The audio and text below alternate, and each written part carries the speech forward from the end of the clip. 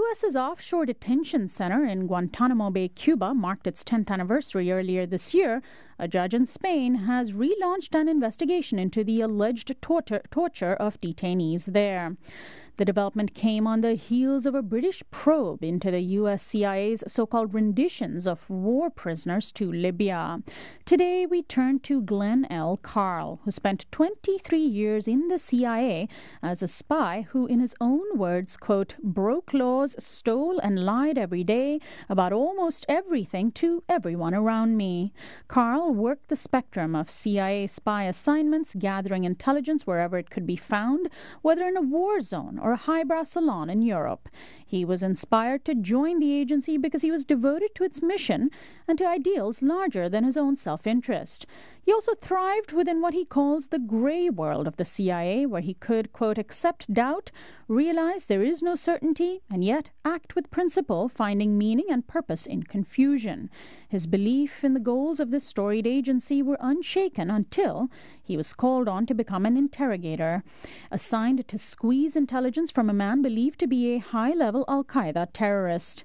As an interrogator within the shadowy borders of the global war on terror, Glenn Carle came to believe his captive was innocent and that he had become part of a world where fear-fueled delusions reigned.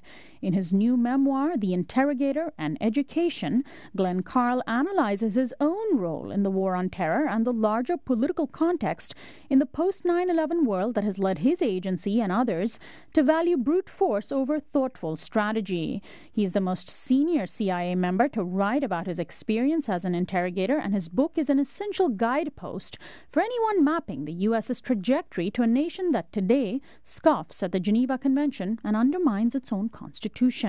Glenn Carle joins me in studio. Welcome to Uprising. Thank you for having me. Thanks so much for joining us.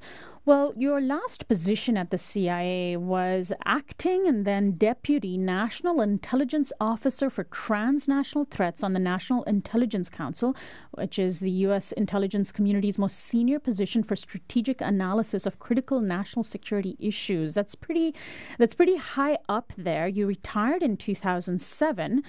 What led you to writing this book? Well, I felt it really was my obligation and duty. It may sound corny, but it really is the truth. My colleagues and I take our oath and our devotion to service very, very seriously. It's a strange, unusual, and often isolating career. And people choose it because we believe and hope that we are serving something that means more than personal advancement. And when I found that the orders I received and the programs we were engaged in were undermining the meaning of our oath and what we were seeking to preserve and protect, and I was one of the few who knew about this, I felt really an obligation to have the American people know what we have done to ourselves. Now, your book is full of redactions. It's got whole chunks that have been just blacked out. First of all, who made those redactions, and why did you decide to keep them in? Well, initially, I wrote the book to be about 100,000 words. The CIA censored or redacted about 40%, 40,000 words of the first manuscript. You had to pass it by them? I must by law. In fact, I am one of the case officers, operations officers in the CIA are the only category of Americans who do not have First Amendment protections. Anything I write for the rest of my life concerning politics, history, foreign affairs, I must submit for review by the CIA's Publications Review Board. Now, the Supreme Court has decided that their mandate is to protect sources and methods. That's a legitimate task. You don't want to have a person say, well, a minister in a foreign government is working for the United States CIA. That would be his death and a huge political problem. So that's legitimate. However, it was clear that the agency and the administration on the whole didn't really want to have my book published because they went way beyond the mandated sources and methods to censor things just at the level of harassment. I quoted T.S. Eliot, and they censored that, and they can't do that. They censored T.S. Eliot? I responded to them that I understood that perhaps they were striking a blow against snobbery, but that really was not legally what they were allowed to do. It went on and on and on. How many times did you write this book? Oh, my gosh. Probably a dozen times over, each time in an iteration of trying to address the censoring that I had to respond to. I could give hours of episodes. I described myself at one point as having, here's a quote. I said, I found headquarters, my colleagues and I all disagreed, and they censored that. Well, despite the redactions, the story of what happened, what you did, how you changed your thinking, as an example of what has likely been happening throughout this so-called war on terror, comes through. Let's talk about the man codenamed, I suppose, Captus, C-A-P-T-U-S, who is supposed to be this high-level Al-Qaeda terrorist, HVTs, high-value targets as they're called, that you were brought in to interrogate. You can't say exactly who he was, where he was from, but he was, we know, one of these people who was rendered, meaning removed from his home country and taken somewhere else, right? Yes. So he was you were brought in to interrogate him, and you assumed that what you were told was true, that he was a high-value target, that he was an Al-Qaeda terrorist, and your job was to make him talk. That's right. Well, of course, I assume that my colleagues, maybe it's naive to say, of course, but it really isn't, that my colleagues are people of principle who work very hard and who check their assumptions and review their conclusions all the time. And the effort put into tracking this man and following his life for years was huge. So when I was brought in from outside, I had not been involved in his operation, the case about him before. The sensible assumption is that the institution, many people working many man-years on him would know what they were talking about. And you take the file and then you go with it.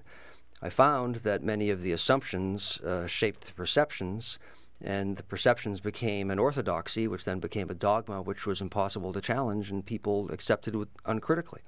And that proved disastrous for this man, for our operation, and in a larger sense, for our understanding and then miscues with respect to the threat from terrorism. How did you come to the realization that he was not who you were led to believe he was? Well, there's as I say, the file was huge on this man.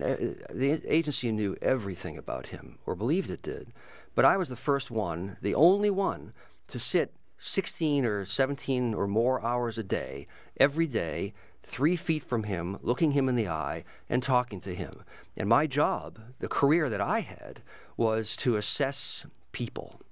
That was my job. Interrogation has nothing to do with my career or, frankly, with the CIA's.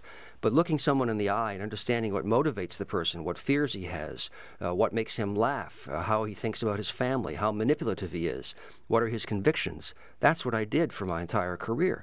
And I came progressively to find that fundamentally he was answering truthfully. Not always. He was scared.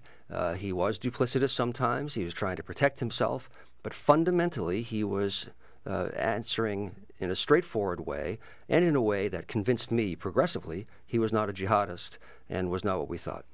What kinds of methods were used on him by you and others? Because, of course, when we think about the war on terror, when we think about interrogation, we think about enhanced interrogation techniques, right, which are a euphemism for torture.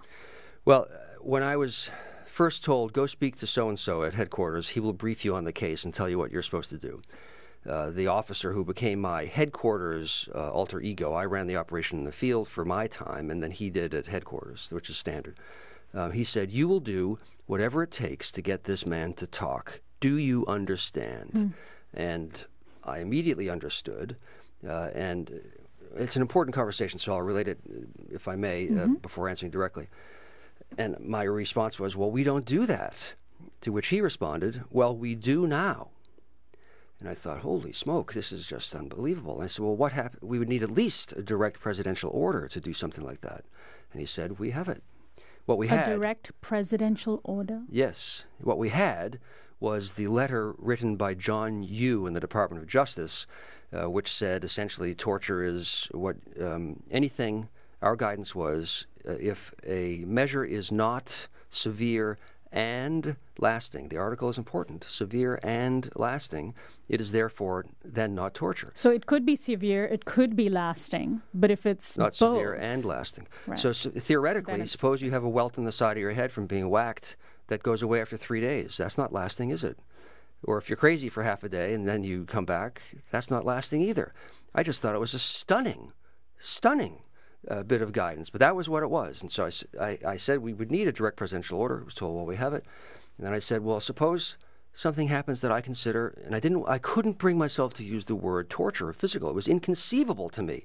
So I stumbled or hesitated. I said, suppose something happens that I consider unacceptable. What do I do then? And he said, well, then, and he gets disdainful. He said, well, then you walk out of the room, and whatever happens, you won't have seen, and so nothing will have happened, will it? And I thought, oh, my God, the rules have really changed. Now, to more directly answer your question,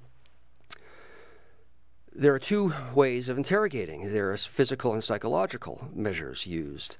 And I decided from the first instant that I simply would have nothing to do. I would not do or be party of anything physical. I wouldn't do it. However, we had been taught that the psychological measures induce cooperation or make someone more easy to manipulate to obtain information and are not lasting. And I'd had them done to me in my training. So at first I thought, well, oh boy. In the end, when I arrived overseas, I decided what I would do is sit in front of this man and talk. And that's all I ever did until the man was, and this is part of the narrative arc of the whole story, he was removed really from my control and sent to our most severe interrogation facility, where then what came to be called enhanced interrogation techniques were used, and I could not stop them. So you essentially assumed that he had been tortured, or did you actually know for a fact? Well, it's a complicated answer on torture. I saw the default environment in the facility where he was sent for me it was after nearly 3 months, used enhanced interrogation techniques, of which there are two kinds. There are the psychological, I guess you'd call them psychological measures, or the measures that play upon the senses. And that is heat, light, temperature, sleep rhythm disruption, discomfort, and so on. That's just how things were. More direct physical measures, which in the jargon of the agency's doctrine were called enhanced measures, were the ones I mentioned just now are standard. Those I did not see used and forbid their being used in my brief time there. Mm-hmm. And that's the physical kind of stuff. I'm speaking with Glenn L. Carle, who spent 23 years in the clandestine service of the Central Intelligence Agency, where he worked in a number of overseas posts on 4 continents and in Washington, D.C. He's written a book about his experiences during the so-called War on Terror called The Interrogator and Education. Well, let's talk about what your experience with this man, codenamed Captus, told you about the U.S. government's relationship with international law, with the Geneva Convention, with the U.S.'s own constitution, and how that also has led you to maybe rethink the way in which agencies like the CIA operate. Well, the 2 parts there. The second one and the rethinking I'll go back to and after I try to address the first one. I didn't finish the conversation, the initial briefing that I had, which is very important. I'm convinced, unusual in that exchange, which is the first minute that I had been briefed on this case, where I left off, the conversation continued. And so I said, well, we don't do that. What happens? What do I do if I think something is unacceptable? He answered disdainfully, as I said. And so at that point, I thought, well, this is clearly, it was obvious to me, the critical moment in my then 17 or 18-year career. And I thought, perhaps the critical moment or issue the CIA had confronted in its history. It immediately brought to mind for me, frankly, the disaster of My Lai or the internment of Japanese Americans in World War II. This was a big, big issue. So I thought, of all the times in my career, this is not the time just to roll over. And so I raised a question that operations officers don't. It's a legal question that the lawyer should argue about, and presumably they had. So I said, well, what about the Geneva Convention? And the answer to me was, well, which flag do you serve? And that's the title of the first chapter. And I thought, well, clearly at this point, there's no advantage, there's no point in my arguing any more here. The fellow had informed me quite competently, my colleague, that the President, the Attorney General, the Office of General Counsel of the White House, the Director of the CIA, the Director of the Counterterrorism Center, and on down, had all formally, legally authorized and ordered the operation and the procedures that I was being told to do. So on one side, you have that, and on the other, you have Glenn Carle, the equivalent of a lieutenant colonel, who's been read into the case for 3 minutes. So it was an acute issue, but an immediately apparent one for me. Now, the second point, you'll have to half remind me of what it was at this point. Well, my question mostly was about how the U.S.'s relationship to international law and the Geneva Convention changed after this. Well, there I think actually the focus in the question and in most people's minds is on the CIA and what it did, and I think that is misdirected a little bit. The CIA was very careful, as I was at my own level, as I've described, to say, what are we authorized to do? We will not do anything that is, one, illegal, and two, not formally authorized and ordered. So the agency responds to and serves the executive. The focus needs to be on the executive branch because they had said that this is legal, and they had obtained, the White House, the formal guidance of the Department of Justice. Now, they gamed the system, they subverted the law, they bypassed checks and balances, they undermined the spirit as well as the letter of the laws. And that posed the dilemma for agency officers of what do you do when your direct orders contravene your understanding of the spirit and the letter of your legal obligations. But the focus needs to be on the administration rather than the CIA. Well, Glenn Carle, there's so much more to discuss, so we'd like to have you back on tomorrow's show for a part 2. I want to thank you very much for joining us today. It's my pleasure. I'm honored. Glenn Carle is the senior most member of the CIA to write about interrogations in the war on terror. He's going to be speaking at Park La Brea this Wednesday at 7 p.m. at Park La Brea Auditorium at 6200 West 3rd Street in Los Angeles. He'll be back on the show tomorrow for part 2 of our interview. For